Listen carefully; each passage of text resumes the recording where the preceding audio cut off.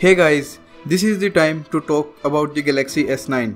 As you know, iPhone X shortage can last up to March. So Samsung is looking forward to cash in this great opportunity.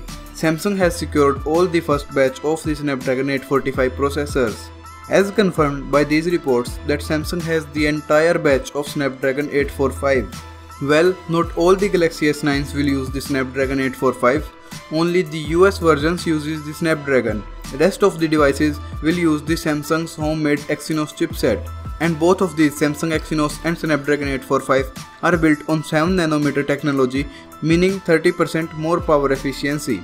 When Samsung is securing all the Snapdragon 845s, some other companies has to look for something else. Like this year, LG had to use Snapdragon 821 because Samsung ate all the Snapdragon 835s.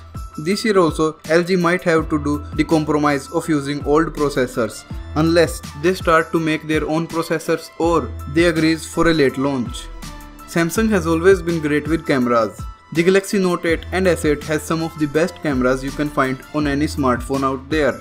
With the Galaxy S9, they are taking it to a whole new level.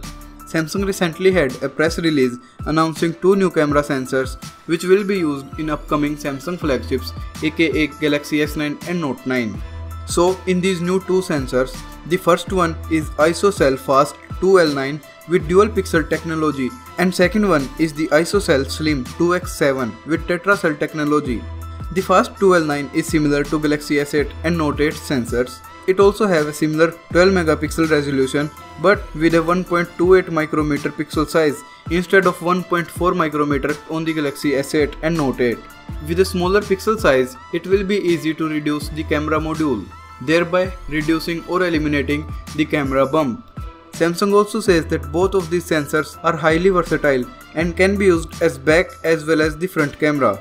This new dual pixel technology will be used to add the background blur effect just using a single camera. It is similar to Google Pixel 2 and Pixel XL 2. I tried to explain this dual pixel technology in my Pixel video, so you can go check that out. Link will be in the description. As the secondary camera will not be used for portrait, it will leave Samsung to try something different like a super wide angle lens just like the LG V30. And for most of the peoples, the wide angle lens is much more useful than a 2x optical zoom lens. I have personally used the LG G6 wide angle lens and I am super amazed with that. And it will be much appreciated if Samsung puts a wide angle lens in Galaxy S9. Now the second camera Samsung announced, the Slim 2x7. It will have the highest ever resolution put by Samsung on any of its smartphone. It will have a freaking 24 megapixels. It will also be the first ever camera to have a pixel size below 1 micrometer. This small size will again help Samsung to make camera smaller and therefore flagships can go thinner and thinner. This Tetracell technology will help a lot in low light photography and those 24 megapixels will capture a lots of freaking details. Alongside this, the Galaxy S9 will feature 4K video recording at 60 fps and also the super slow motion 1000 frame per second video recording will be there. Sony introduced this 960 fps video recording this year and it gained a lots of attention and appreciation in very short time period.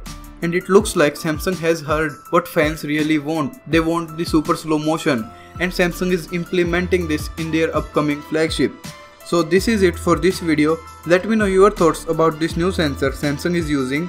We will meet in the next video. Till then, peace out.